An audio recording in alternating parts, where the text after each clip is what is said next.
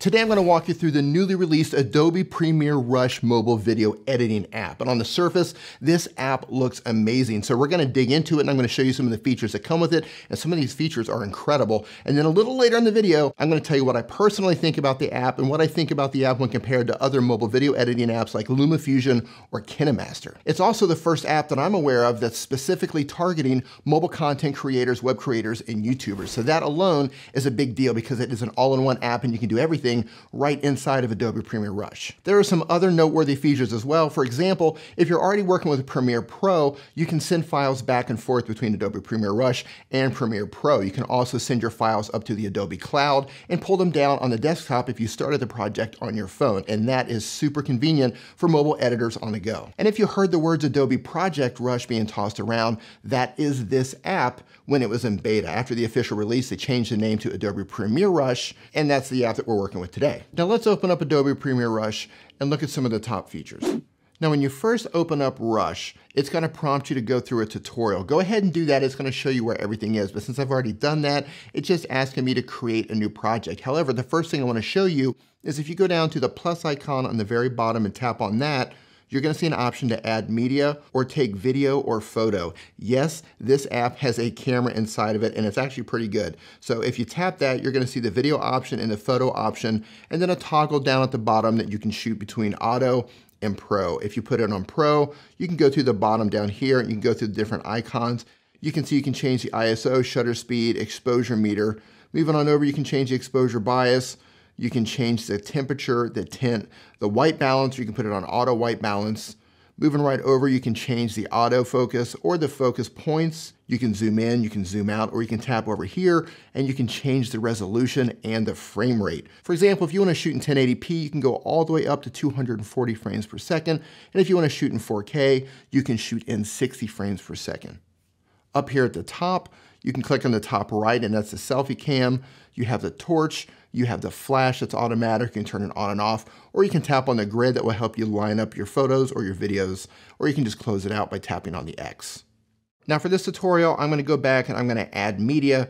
So I'm going to tap on the media that I want to use. I'm going to go back and choose a couple of videos that I shot earlier today. I just ran out to the mall and just shot something really quick before I came in here. You choose the clips that you want, you can add a title, and if you want to sync this to the cloud, you will check this down here just like this. If you don't want to do that, you can turn that off. I don't want to do that right now. So I have my clips selected and I'm going to tap on create. It's going to prepare the media and then it's going to load them up in the timeline. Now if you look at the top, this is the video that I shot, and if you look at the area highlighted in orange, that's the actual clip. I'm pressing my thumb down and I'm simply scrolling to the left and it is moving it just like this, just along the timeline. So if I take my thumb and I touch anywhere on the screen, either on the clip or down below it, and I move to the left, it scrubs along. If I use two fingers and I tap, I can actually spread the clip out like this. Now if I scrub back and forth, this is what it looks like. And if I hit the play button, you're going to see an audio meter on the right-hand side. Now that these clips are loaded in, I want to go down to the bottom and look at the options down there. The little blue plus along the bottom, this is where you can capture more content, add a title, add more media, or do a voiceover. We're not going to do that right now, so we're going to close that out. And the little icon next to that, the little file icon, if you tap on that, those are movies or projects that you're working on. So we're going to close out of that. And we're going to move over one more to the right, which is the little layer icon, which is really cool. If you tap on that, this is where you can lock your layer. You can turn the audio on and off, or you can mute it. This is really cool once you start building up multiple layers, including audio and multiple video layers and titles and so on. So closing that out, we're going to move on to the next one, and this allows you to set either landscape, portrait, or square. So if you're building something for Instagram, you're going to make a square. If it's portrait, you can put this on Facebook, or you can put this on IGTV or an Instagram story. For this video, we're going to keep it on landscape. So moving to the right of that, if you tap on the titles icon, this is going to open up a lot of title options for you and text options, lower thirds, and so on. You can tap on that and you can scroll around. Some of them are motion graphics, some of them are not. We're going to scroll over to the right and we're going to tap on some of the motion graphics to see how they look. And when you tap on them, they're going to load up on top of the video and you can grab them, push your thumb down on them and move them wherever you want. And then simply use your thumb to scrub through or hit the play button to see what they look like once they're live.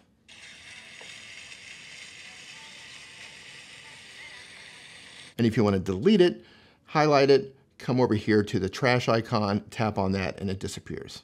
Once you find a title that you want to keep, just tap on the text and you can add whatever you want. Moving on to the right of titles is transitions. There's only a couple of transitions in here, but for most people working in YouTube, the dips and the cross dissolves and the hard cuts, these are probably enough to get you up and running. All you need to do is tap on the one you want, then go into edit and choose the duration of the actual transition itself. Once it's in there, just scroll back with your thumb, press play, and watch the transition.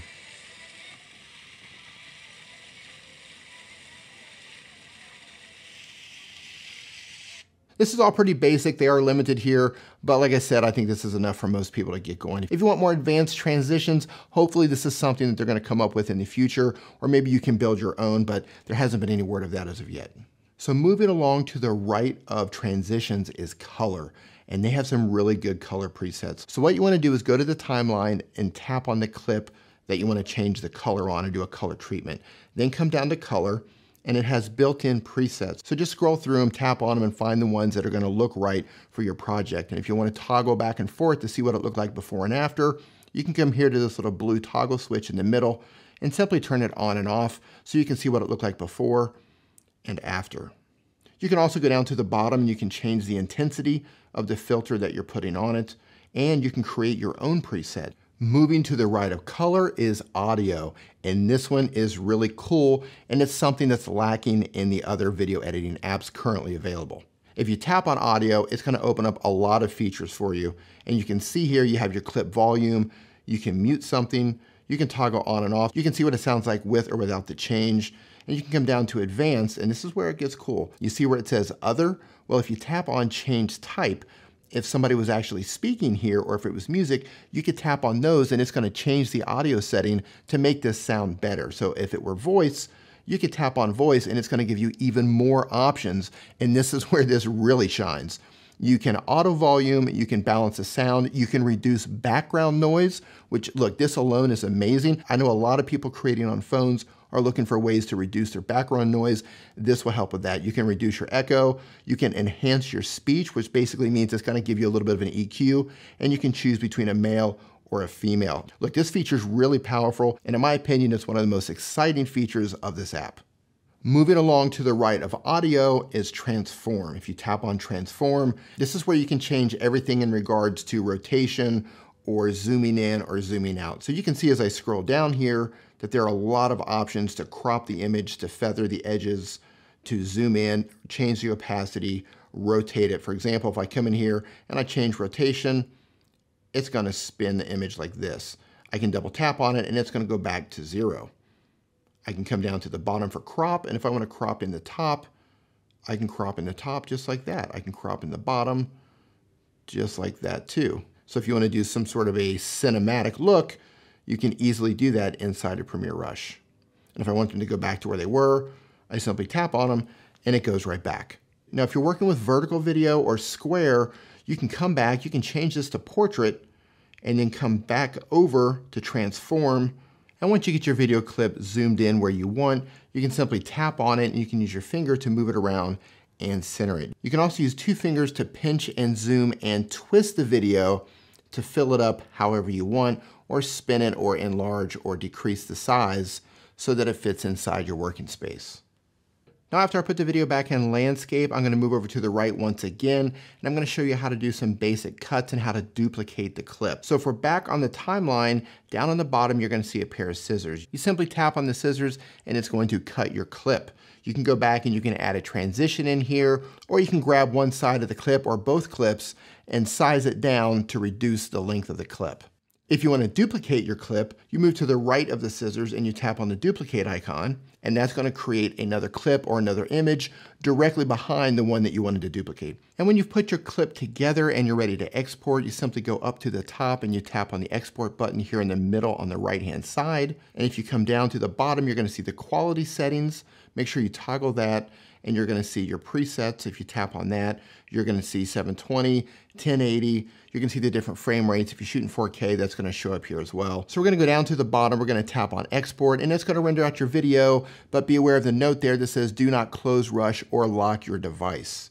Now, once your video has been encoded, you can go down to the bottom and you can share it out directly to YouTube, Facebook, Instagram, or Behance.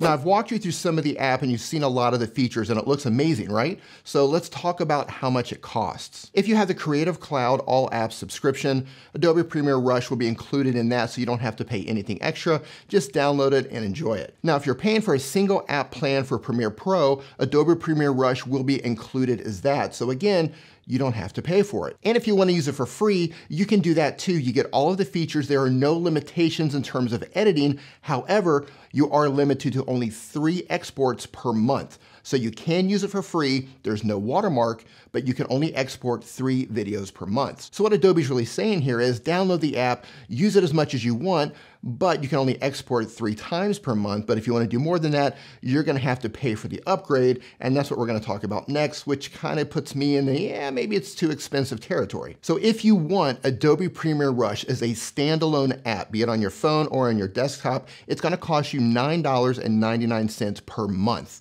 And yeah, right? That's kind of expensive. No, that's not kind of expensive. That is expensive considering, and I talked about, I'm going to compare this against LumaFusion and KineMaster. LumaFusion is currently around $20 for lifetime. So you buy it one time, it's yours, you own it. There's no monthly subscription. KineMaster has a monthly subscription of around $4 to $5, but it gets cheaper if you pay for the yearly sum up front. So both of these apps are a lot cheaper than Adobe Premiere Rush. I think Adobe Premiere Rush is kind of priced too much, but if you're serious about mobile editing and you like how this app works, then maybe that's gonna work for you. But for me personally, unless Adobe wants to contact me and give me the app for free, I'm not going to pay for it because I'm perfectly happy with both KineMaster and LumaFusion. Which brings me on to the next thing, which is how does Adobe Premiere Rush compare against LumaFusion and KineMaster? So for LumaFusion, I think that's the most robust app out there. That is a powerhouse of an app. It's very affordable, but it's really difficult to get your head around. But when you do it, it is super powerful. So if you don't mind putting in the work to learn it, it will pay off. That's a great app to get. But if you're just starting out and maybe a difficult app intimidates you, I think KineMaster is the way to go. That's personally my daily go-to app when I want to do something on my phone. KineMaster is affordable, it works, it never crashes, it's very intuitive and easy to use. I think it comes at a better price point than Adobe Premiere Rush, and it does a lot of the same things. And I know they're doing massive upgrades right now, so be on the lookout for that. I still think KineMaster is the best bang for your buck here, unless you want to dive in, put in the work, and learn LumaFusion. And as you can see, I currently do not have a LumaFusion video, and that's because I'm still trying to get my head around it. And even though it's an amazing app, I've watched other people use it, so I know how powerful it is. I'm still a little bit slow trying to figure it out. So if you're wondering what I think about Adobe Premiere Rush, look, I think it's an amazing app. I think it's very intuitive. It's easy to use. The audio features, I mean, who else has great audio features like this? Look, this is the first one that they've put out, and this is a great #1. This is a great start, and they can only go up from here. The only thing that turns me off about this is the price. Functionality-wise, I think it's fantastic. I love it. It's smooth. I haven't had any problems with it yet, except for I don't like the fact that when I use the camera inside of the app and I shoot in landscape, I actually have to rotate it once I load it into the app to work on it. But if I use the native camera inside my iPhone, it loads it up perfectly in landscape mode. So that's a little thing that I'm sure they're going to fix in the future. But everything else, I think it's a solid app. It's just a little too much for me personally. Now, while this is available on both mobile and desktop, it's currently only available for iOS. Android users can get this app in 2019. So I'm going to put a link down in the description below if you are an Android user, so you can be notified of when this app is available for you. If you want to learn more about your mobile phone, be a mobile content creator, or be a mobile YouTuber, be sure to hit that subscribe button, followed by the notification bell so you don't miss out on anything. Thank you so much for watching, and I'll see you in the next video.